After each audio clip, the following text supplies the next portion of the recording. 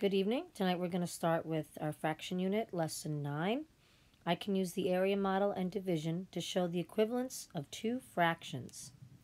So we have been used to showing equivalent fractions by using multiplication. For example, let's say show a half equals 1/2 times 3, which gives us 3/6.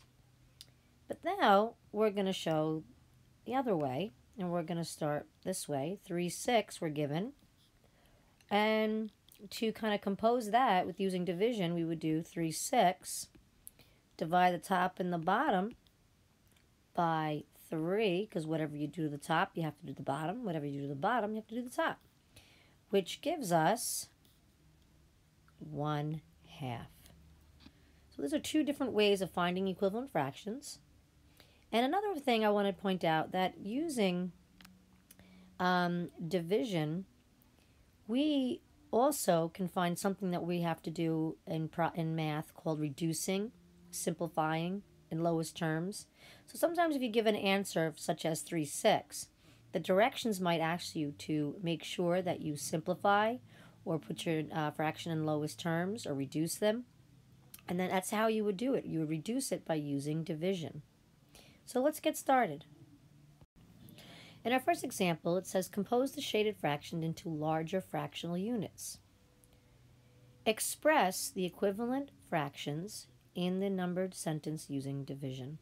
So here we have an area model, and it's broken up into fourths, and that's what we have here, the fourths. But two are shaded in, which shows us 2/4. Now, if we're going to be showing division, we want to be able to use this model a different way. And over here we see one section, and then we see a second section here. So it's broken up into two separate parts. So therefore we are going to make a division sentence here. 2/4 divided by 2. So let's actually write this down here. 2/4 divided by 2 gives us 1 in the numerator and 2 in the denominator, which clearly shows a half. Isn't this section a half and this one a half? So 2/4 divided by 2 equals a half. And there is how we are composing this fraction into a larger fractional unit, because this is actually a larger fractional unit because these pieces right here are bigger than if we cut it up into 2/4. Even though they're equivalent, 1/4 is a bigger piece than, say, 2/4. In our next example, we have a area model that's broken up into 8 pieces, and 4 is shaded in to represent 4/8. But if we were going to compose this back into, going into a larger fractional unit, let's say we have this right here. We have this section, and we have this section right here. And in each one of these sections, you will notice that there are 1, 2, 3, 4, 1, 2, 3, 4 pieces. So I am going to divide the top and the bottom to show my composing. Divide the top and the bottom by 4/8, which will give us 1/2. So here is how I'm going to compose this area model using division. Okay, in our next example, we have an area model that is cut up into 12s. 1, 2, 3, 4, 5, 6, 7, 8, 9, 10, 11, 12, which represents the denominator, and 2 are shaded in, which is our numerator. Now we want to take this and we want to show an area model to making a bigger fractional unit. And how we're going to do that is we're going to use division. So over here we've got 1, we've got 2, we've got 3, 4, 5, 6. All right. But within those 6 sections, we have 1, 2, 1, 2, 1, 2, 1, 2, 1, 2, 1, 2, two separate pieces.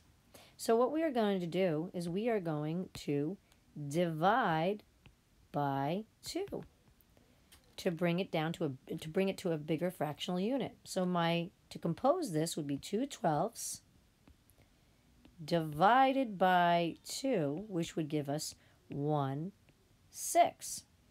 Because if you see that, we are now, see how this becomes 1, 2, 3, 4, 5, 6? Look at that. We've got 1/6 because 2 are in each one of these sections. In our next example, we have an area model that has been broken up into tenths. 1, 2, 3, 4, 5, 6, 7, 8, 9, 10. That demonstrates our denominator of 10. And 2 is in the numerator because 2 parts are shaded in. If we want to take 2 tenths and we want to create a larger fractional unit using this area model, and then we're going to compose it using division, we are seeing here, let me change my pen, we've got 1, 2, 3, 4, 5, and in those 5 sections we have 1, 2, 1, 2, 1, 2, 1, 2, 1, 2, 2 pieces in each of those 5 sections. So what we're going to do is we are going to divide by 2 to get 1 in the numerator and 5 in the denominator, and there's our division number sentence to show a larger fractional unit. In our next example, we're going to show 4/8 and then compose the fractions using division.